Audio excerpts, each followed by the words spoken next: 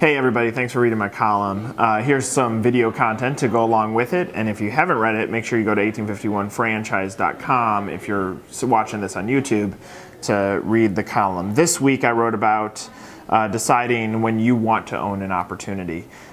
Specifically talking about Tom Brady, who fell deep in the draft, and the NFL draft just passed a few weeks ago.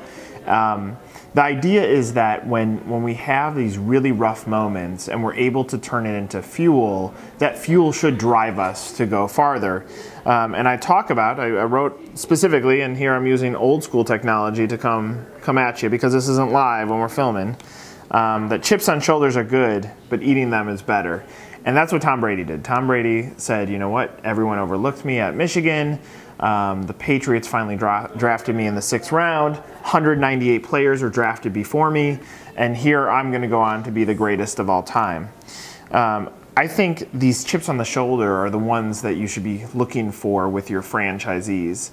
Franchisees that have this chip are out there to prove something. I was just at the multi-unit conference last month, and I see a similarity in the stories that these folks are telling, that there was some sort of chip, somebody saying you can't do it or you're not good enough, that motivated them to be wildly successful in franchising.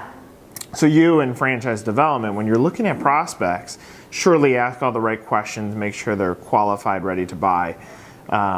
But try to get into them as human beings, because that grit factor is something that is intangible and can drive them to do amazing things, just like Tom Brady did in sports. I really do like the comparison of sports and personal life to business. As you'll see in the coming months, and you've seen it in my column, I too have battled through what are equivalent to my chips, and I've written about them in the past. But these chips are my fuel.